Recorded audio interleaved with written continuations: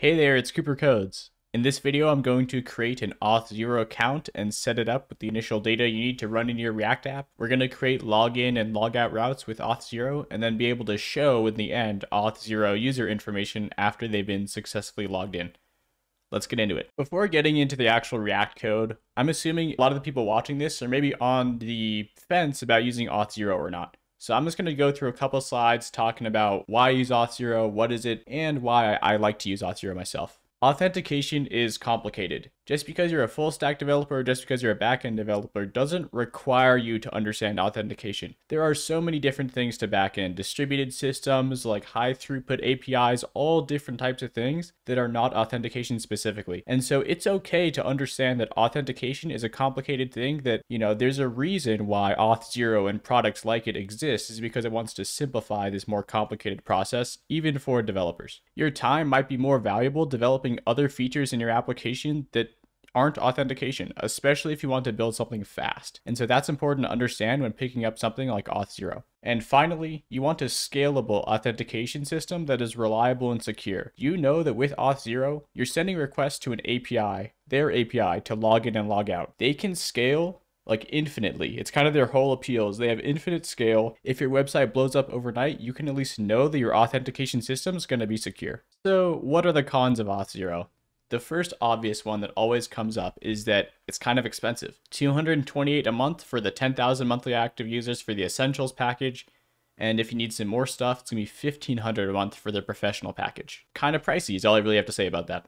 And it's a less customizable auth system than creating your own. There are things built into Auth0 that make you customize the auth system to an extent, but compared to creating your own, you really can't beat that as far as customizability goes. So why do I like Auth0 so much?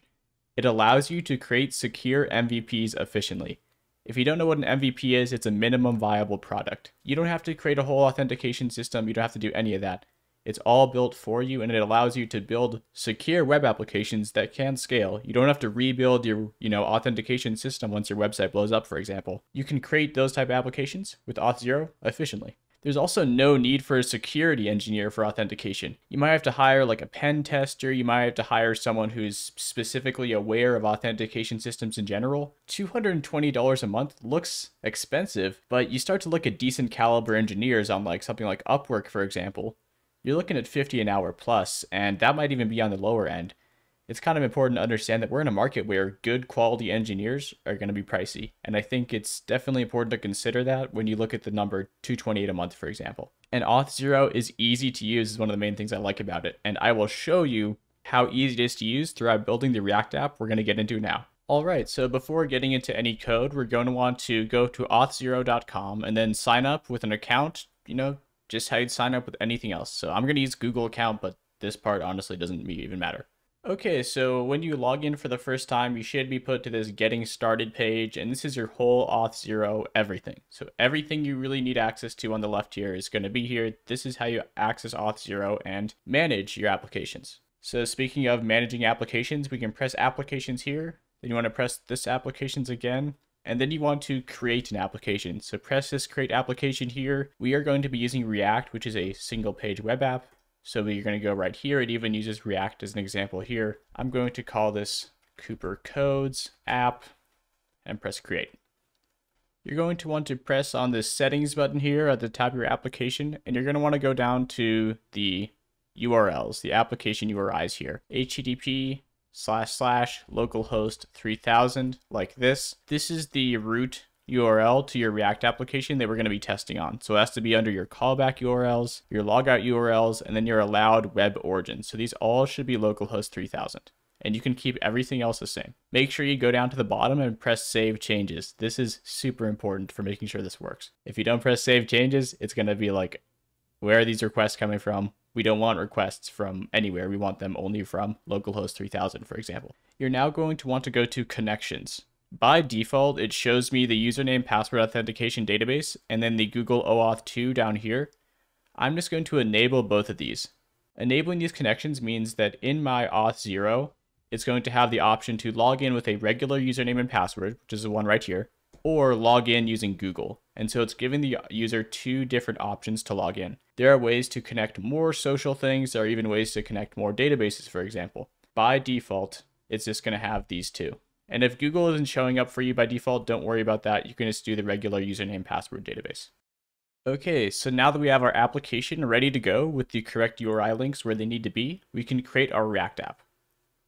Make sure to keep this open though, because we're going to need some information from our application in a second here. Open up an empty folder and then bring up a terminal in that folder. We're going to do the regular npx create-react app. I'm going to name it client. This is the same normal thing for creating a regular React app, nothing specific to Auth0 for now. Alright, so once that's done, we can cd into our client, and you're going to see we have our full React application as you'd expect. Now we are going to npm install the software development kit specific for Auth0 on React. We can do that by saying npm install at auth0/auth0-react. Auth0 is super React friendly. They have a lot of things that are specific to React, and they even give us a React hook to use Auth0 throughout our application, so they make the process very simple. In your React application, go to the source folder and then go to index.js. We are going to create something now called a provider for Auth0. So we can do this by saying import Auth0 Provider from that Auth0 React library we just installed. So what the provider is doing is it's going to give our React application, the entire thing, access to all the Auth0 variables or Auth0 properties it needs. So we can take this provider and we can initialize it by wrapping it around our entire React application like this. The provider itself is going to need a couple of properties. So we can start initializing these here. It's going to need a domain property, which I'm going to set all these to an empty string initially. It's going to need a client ID. I can make that an empty string again. And it's going to need a redirect URI, which in the documentation, they recommend just to say window location.origin for now. You can change this later, but this makes the most sense for our situation where we just want a basic initial boilerplate. And so this domain and client ID are actually initialized in your Auth0 interface.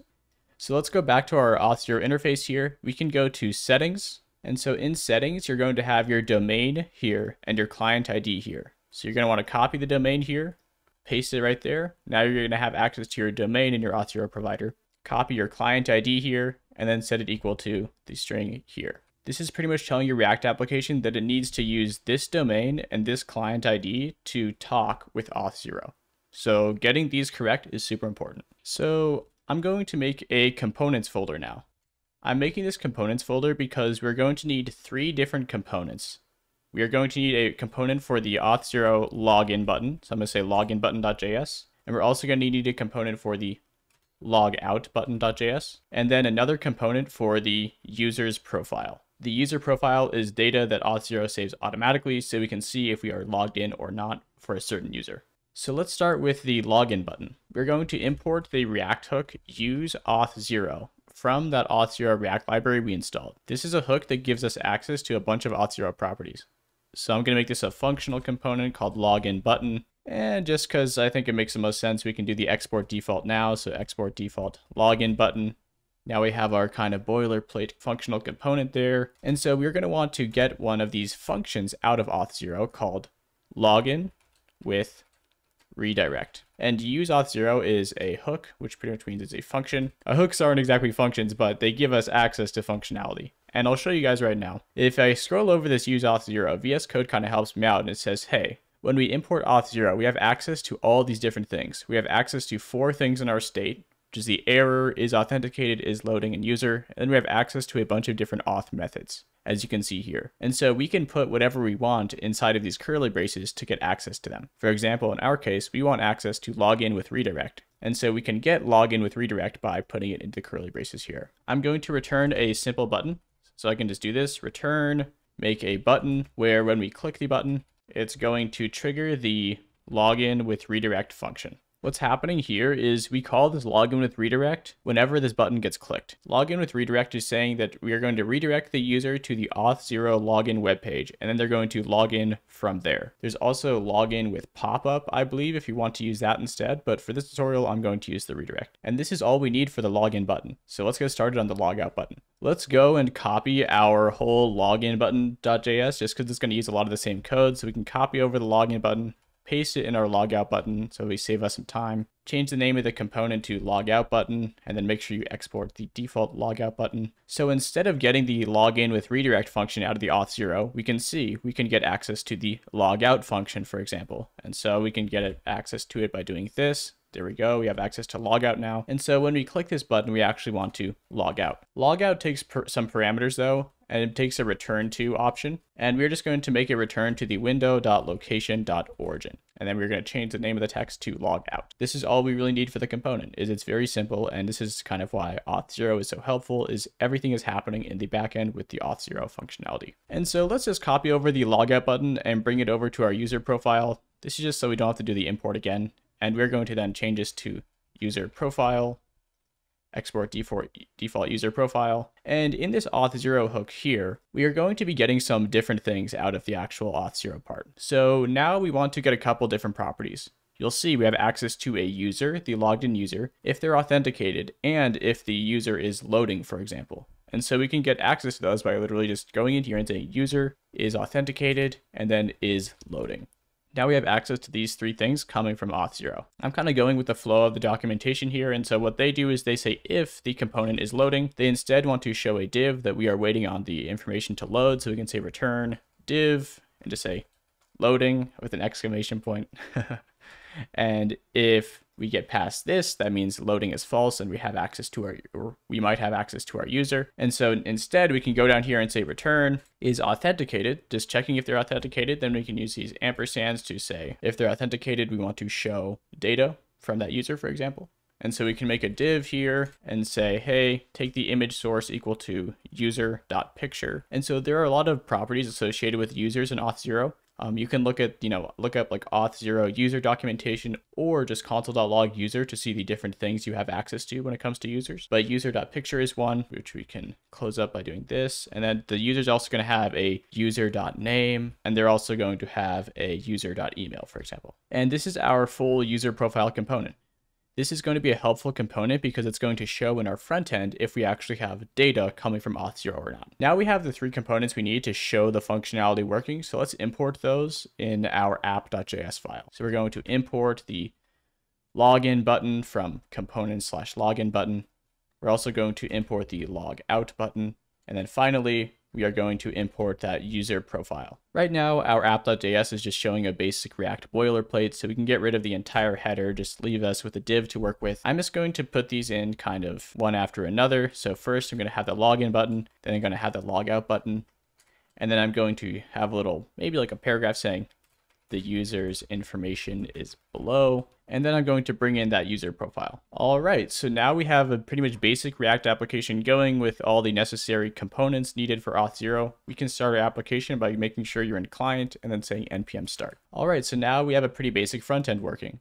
When we press the login button, you're going to see that it's going to redirect us to the Auth0 page. I'm going to first show you guys what it looks like to log in with a Google account. So I can go to pretty much any Google account I want, log in. Auth0 has some stuff that they want to make sure you're okay with accessing. You press accept. And now I'm logged in with Auth0 with my Gmail account, which is super great. Now you're going to see this is pretty much saying that our current user is showing the deskspacing@gmail.com account. So now that is our current user and they're fully authenticated. So when we press the logout button, this user is going to get logged out and it's not going to be authenticated in our application anymore. So if we press log out, you will see that that user property isn't showing anymore in our user profile.js. And so this is pretty great. This is showing you how easy it is to use Auth0. So if you go to Auth0 and then you press on monitoring and then you go to logs, you'll be able to see all the successful logouts, successful logins. This is pretty much showing you the actual API calls, if that makes sense. Is when we want to log out, we log out by calling Auth0 and that gets logged here. So this is cool because I looked at the activity and it didn't seem to be updating in real time. Like it says I have 0 active users even though I just logged in, for example. And so looking at the monitoring and going to logs is an easy way to see if your code is working in real time. And so one last thing is we can also log in and then create an account by using an email address, for example. So you can log in and create an account just like normal. There's nothing even related to development here. Okay, and then I can continue. I can press accept, and then boom. So now you'll see I actually logged in with my Gmail account, but it's creating a different user. I logged in with the same Gmail account, it's creating a different user. An idea behind it as to why this is happening is because if you go to the actual application itself, you will see that when we use this database connection, we are going to be working with this database that Auth0 is creating for us. And so we have a database of all the different users in here. This social down here is actually a different connection. So imagine it as an entirely different way to get into your application. All right, so this is super great because it's showing how we can log in with an account, and it's going to create an account in Auth0 and pretty much register using the Auth0 database we have in our connections right here. And then as normal, if you log out, your user will then be logged out. So I know this is kind of a basic introduction to Auth0, but I wanted to make this video because I plan on creating more full applications that use Auth0 for the actual authentication part of the application. And then we use the regular GraphQL, Apollo server, other elements to create other functionality throughout our application. So if you're interested in any of that content, feel free to subscribe and feel free to even watch some of the other Apollo server and GraphQL videos I have on my channel. They should be a great head start in working on creating more full applications, which I plan on releasing in the future. Thanks so much for watching.